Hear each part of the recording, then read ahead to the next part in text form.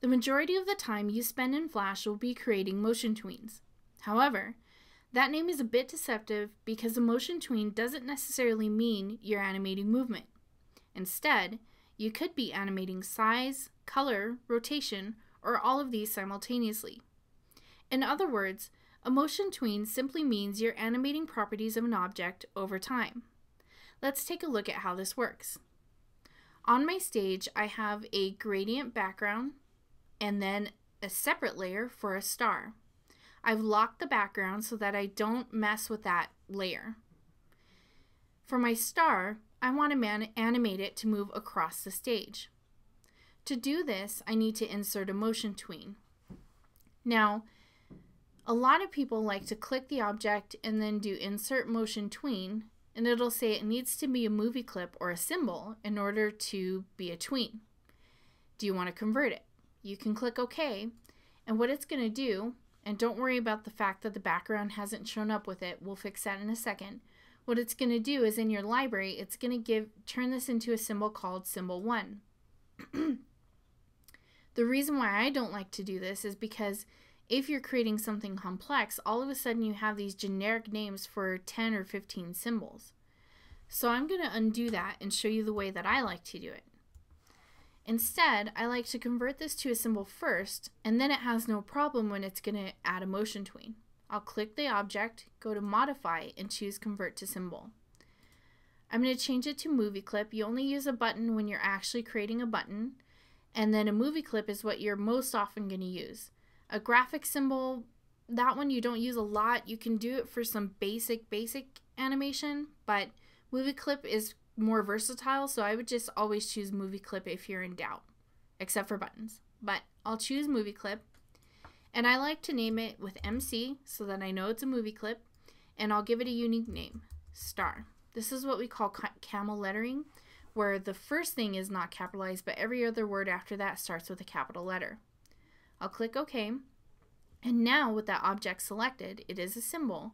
I can go to Insert and Motion Tween. So it automatically added enough animation to the 24th frame because I have 24 frames per second, and it assumes I at least want this animation to be a second long. The reason why my background isn't showing up is because right now the background is only on the first frame. So to give the background a little bit more time so it lasts for the rest of the animation, I can click the point where I want the background to last till, go to Insert, Timeline, and choose Frame. Now back to this motion tween. It turned blue, and that lets you know that this is a regular motion tween, and we have a keyframe on frame 1, which is the star. So we need to tell it as the keyframers what it should look like on frame 1 and what it should look like on frame 25. So on frame 1, let's say I want it to be on the left-hand side of the stage.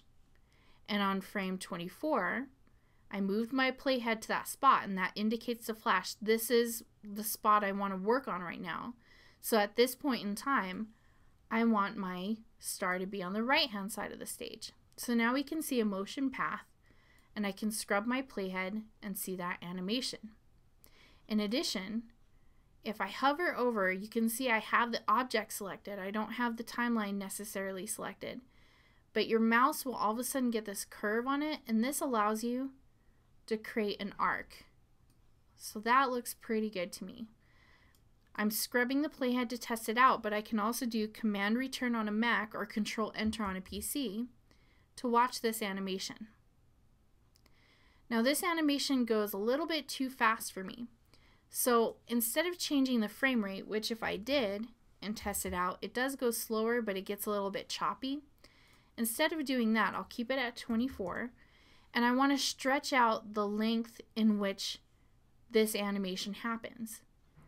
So I'll go back to a normal frame size, and with a motion tween, if you hover around on the right or the left side of the animation, you'll get the left-right arrow, which tells you can stretch this. So this is going to stretch to the 100th frame, and now you can see my last keyframe is there, and you see a lot of little dots on the motion path, and those are actual frames in between. So now we have a much smoother motion happening, and it lasts a little bit longer.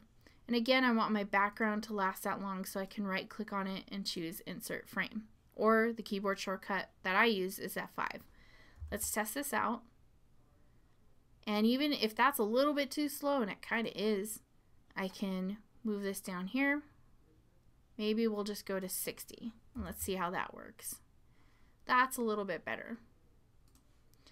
So if I want to delete all these frames so that it just lasts till 60, I can remove frames. So like I said, a motion tween doesn't necessarily have to be motion. It could also be things like changing the color. So at this point my star is yellow, but let's say frame 30, I want it to be blue. So I can click on that object and there's a color effect, and this only happens if you have this as a movie clip. So I can choose tint, and I want it to have a tint of, let's do blue, and then maybe by the 60th I want it to have a tint of pink. So now when I watch this, you should see it change colors while simultaneously moving. So you can change properties. I can even change size from here. Let's say I want it to be really small. I can click on that object and make it small. And because I've already set this keyframe, I can come here and make it really big. And then it's going to grow. And I can even do rotations. So by this point, maybe I want it to rotate a couple of times. Let's see if that worked. And there we go. So again, a motion tween is animating properties over time. It doesn't always have to be motion, even though this does, but I could be animating the color, the brightness. I could have it fade in or fade out. I could have it rotate, move across the stage, whatever I want to do. And that's how you create a motion tween. Now for this one, I did have it stretched so it had more time. But let's say at this point I want it to be on the stage and just stop and wait for a second. All I have to do is, let's say frame 90, I can highlight these and hit F5 on my keyboard to add more time. And that's just going to add more time that it sits there. Let's watch this one more time. And it stops and just waits. Then it'll loop. So hopefully that gives you an idea of the basic animation process and will make it easier for you to create your own Flash projects and your own animations.